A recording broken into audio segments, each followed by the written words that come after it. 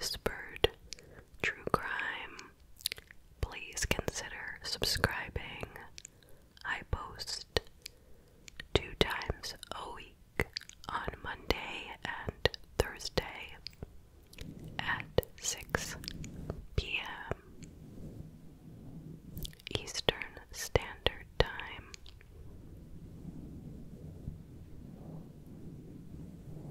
Please use headphones if you would like to hear the gentle mic brushing.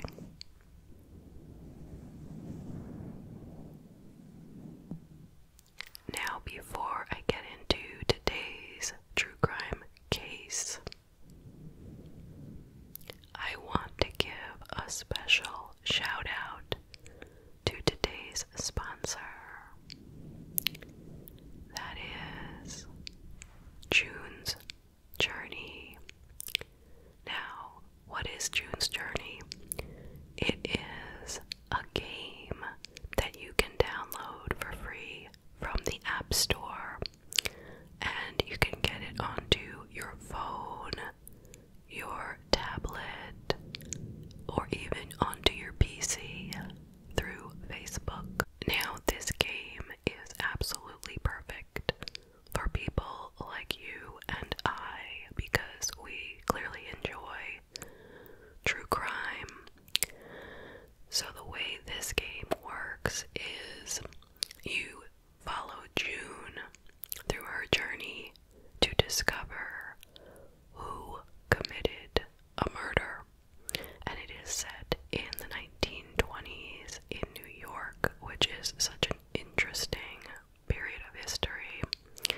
And you go through different settings and scenes trying to look for hidden objects. And as you clear each level, you move on to new levels and you unlock new rooms and new places. And it becomes extremely exciting each time you get to do that. And the more you unlock, the more clues they will give you to help you solve the murder.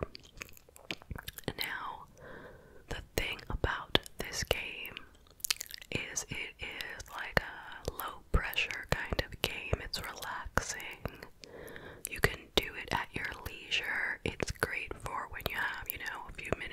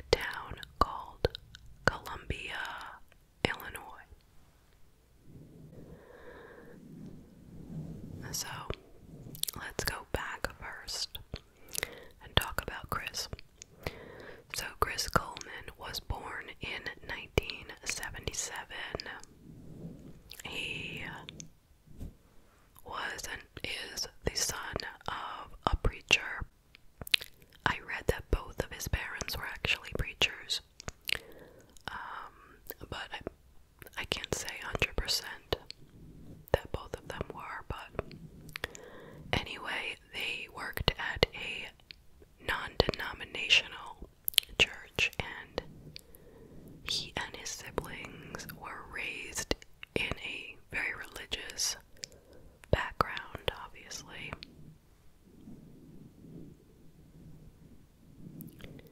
He was known to be shy, reserved, mild-mannered. He never cursed. In fact, his mother said that the worst word that she ever heard him use was, can I say this? Pissed. Okay, that's the worst curse he ever said. His coach said of him that he was just the best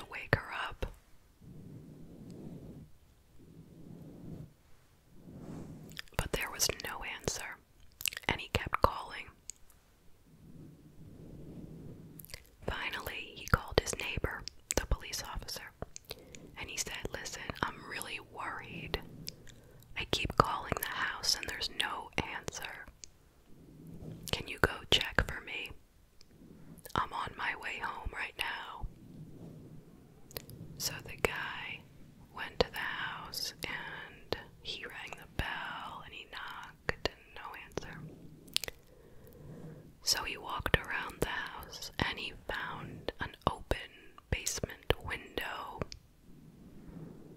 So he got in the house that way.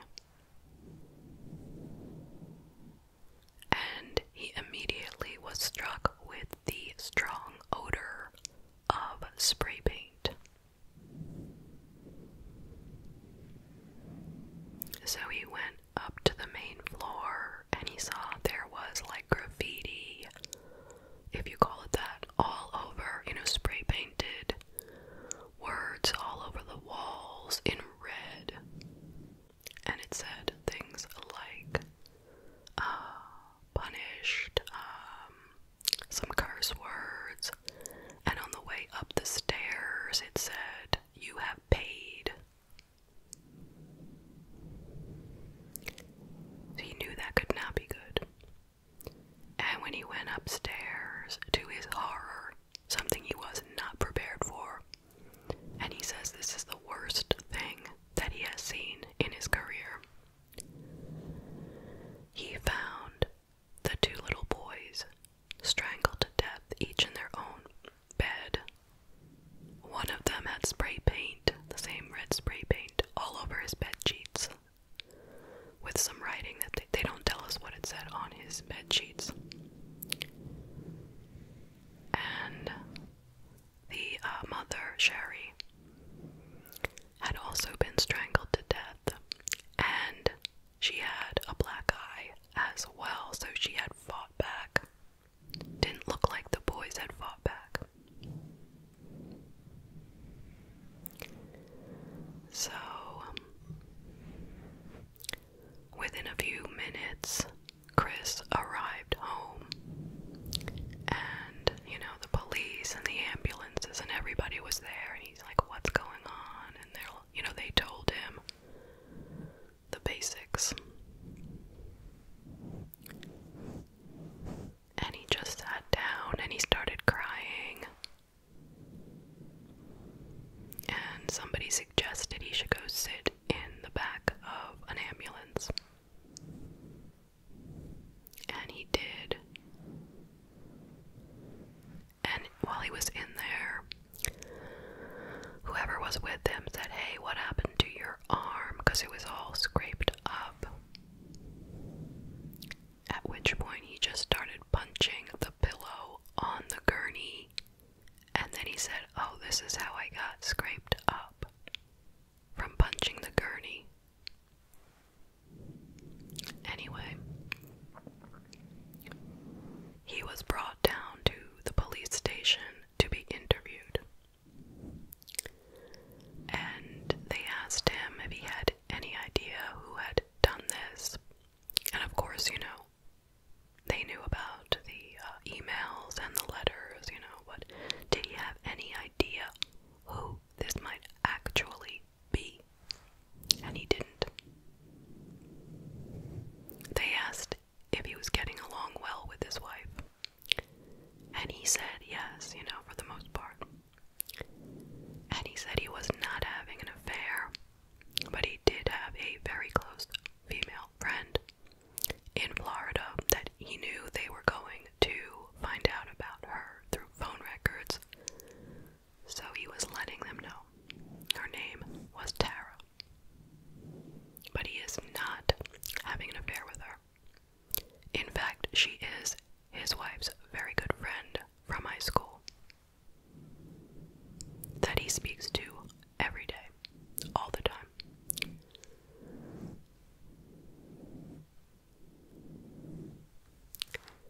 So, the interesting thing is he never asked how his family died.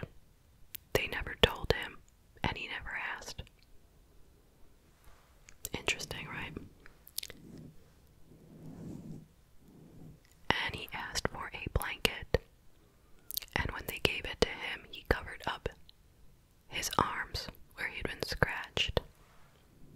And he told them that he scratched his arms the day before while he was removing a satellite dish from the roof. So after many hours, they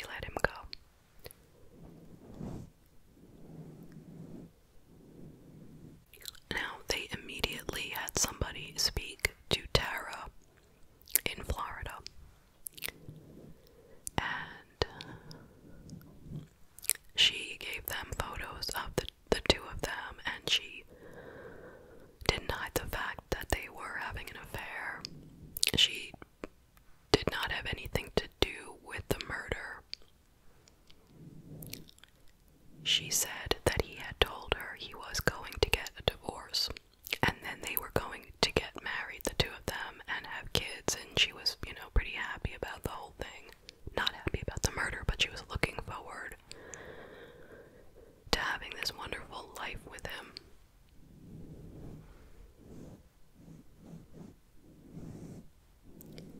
And the day that he told her he was going to ask for a divorce, that was May 5th, 2009.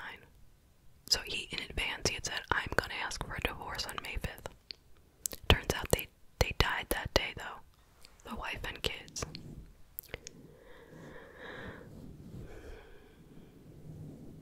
So, she explained that she got together with Chris when he would travel for work, which was quite often. He would arrange for her to fly to wherever he was traveling, and then they would be together.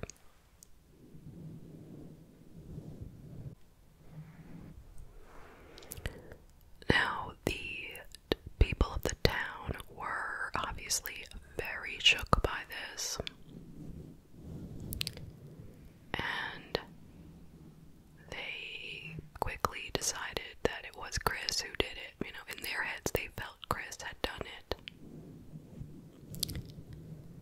She had a very good friend who said that Sherry had told her that her husband wanted a divorce, but wanted her to ask for the divorce, meaning wanted Sherry to ask for the divorce, not for him to ask her for the divorce, if that makes any sense.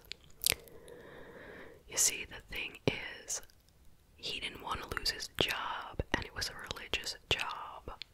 So you cannot just get a divorce. But if the other person demands a divorce of you, then it's not like it's your fault, so that would be okay. I hope you understand what I'm saying. And like, if they knew he was committing adultery, he would lose his job as well. So she said to him, I am not giving you a divorce. No. Even though she knew about the affair, she had found out about it, but she was still wanting to stay with him for whatever reason. And her husband was very upset with her. She was concerned with how he had been acting towards her lately, and she had told her friend, if anything ever happens to me, it's Chris. Now, I don't know how seriously her friend took that, but I guess it was pretty meaningful. Now, the people in the town had been coming to their house and leaving things like little stuffed animals and flowers and stuff. As kind of like a little memorial.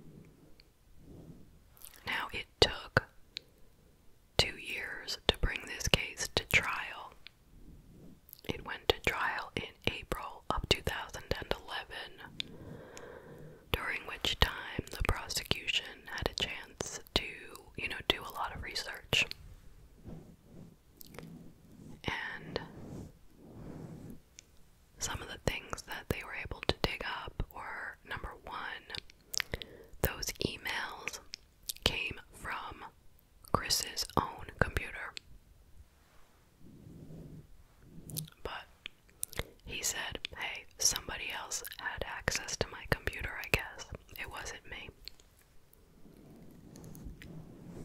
The spray paint on the wall, they found that he had purchased the same exact paint a couple months earlier. Okay, that's a little circumstantial. A handwriting analyst said that his handwriting was the same as the spray paint on the wall.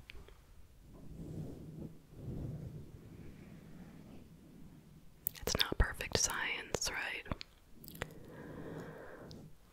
They found that the bodies had to have been already deceased before he ever went to the gym that morning, meaning he claims he left the house at 5:40 a.m. and his family was alive. When he called his neighbor, it was around 6:45.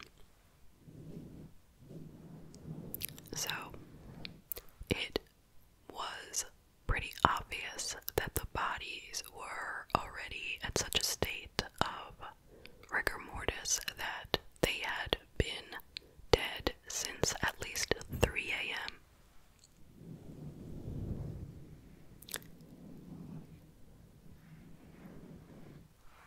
They found DNA under Sherry's fingernails, but for whatever reason, it could not pinpoint him exactly. It pinpointed, a certain percentage, but it wasn't high enough to say for sure it was him. So that wasn't very useful.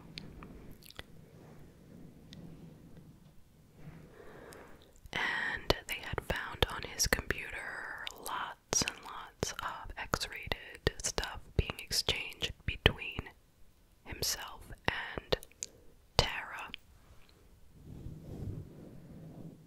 They also found a very strange and detailed list that he had been keeping of, facts about Tara.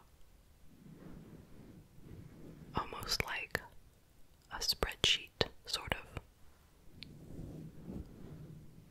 They found that 9 days before the appearance of the first threatening email was the date that he had marked as being the day that Tara changed my life.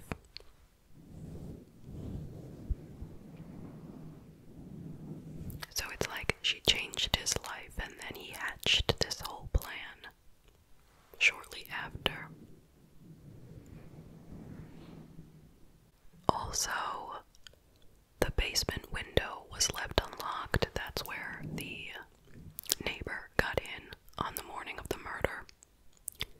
Now, if he knew that he was getting all these threats, and he is a head of security, why would he leave a basement window unlocked?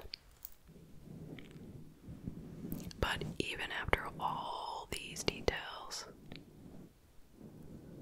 it's all circumstantial, right? There was no exact DNA. There was no video footage of the murder. There was no witness. There was no murder weapon,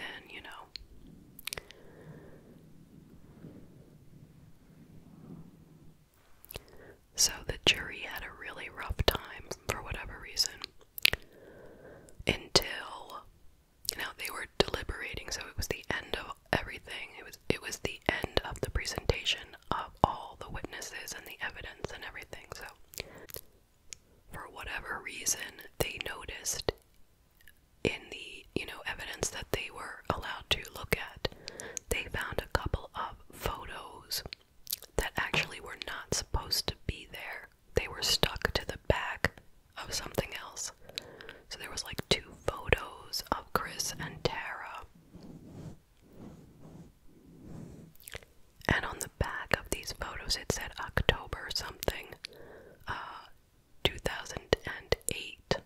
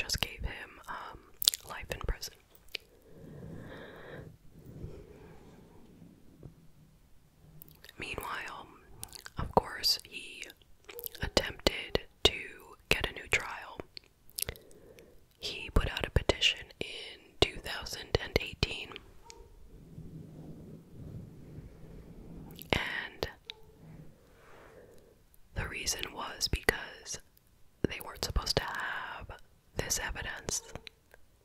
That was what made them actually make their decision. It was based on evidence they weren't supposed to have. And his lawyer never got a chance to even come back to them about that evidence. You know, he wasn't able to say, hey, that was a mistake, was written on the back, or whatever. There was no further discussion at that point because they were already in the deliberation period. So I understand exactly, what he is saying. But, I mean, come on. Do we need another trial to go through this again? It's pretty clear to most of us. And luckily for the taxpayers, the petition for a new trial was denied. So that is how the case stands. So, what do you think? Now, how is this like the Chris Watts case? Well, Chris Watts was found guilty of murdering his wife and 2 children, plus his wife's unborn child because she was pregnant. And he did it because he had a new girlfriend and he wanted a new life, which is kind of the same as this Chris Coleman murdered his family so he could start a fresh life with Tara and